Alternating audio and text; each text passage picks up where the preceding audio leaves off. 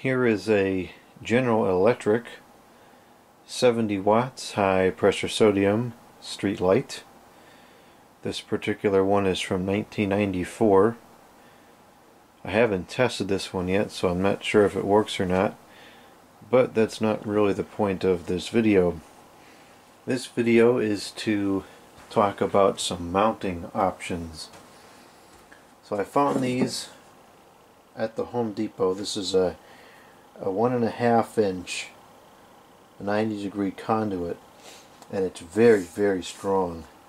This can definitely hold the weight of the light, and you can buy 8-foot sections of pole that this will connect to. Now, the only thing I'm unsure of is there is a coupling piece that will go on the end of here that will connect this to the pole. And I'm not sure how much weight that piece will hold, because this is conduit. It's not really meant to hold any weight. So we're going to be using this in ways that it's not really intended to be used, which sometimes can cause things to not work very well, and other times it can cause things to continue to work just fine.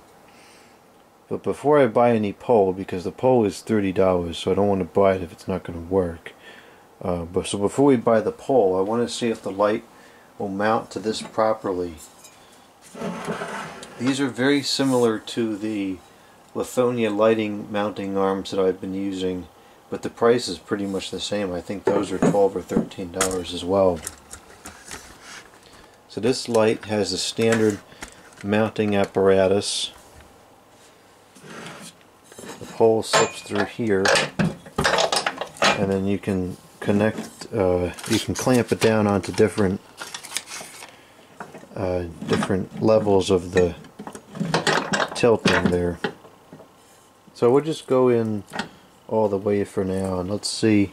It looks like this will mount just fine, but let's go ahead and close it.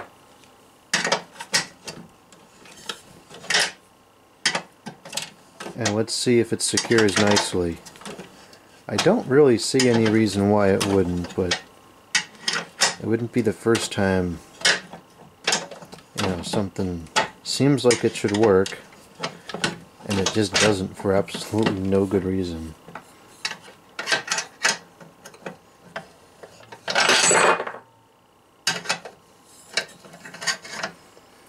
I didn't realize these were backed out so far. I would have corrected that prior to the video had I realized that.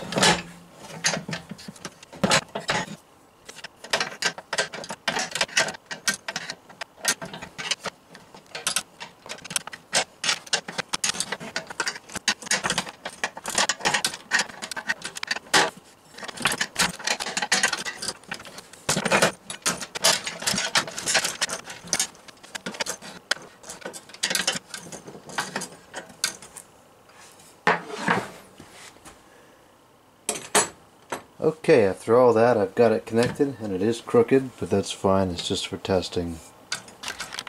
So let's see. It seems like the mounting apparatus took the pipe just fine.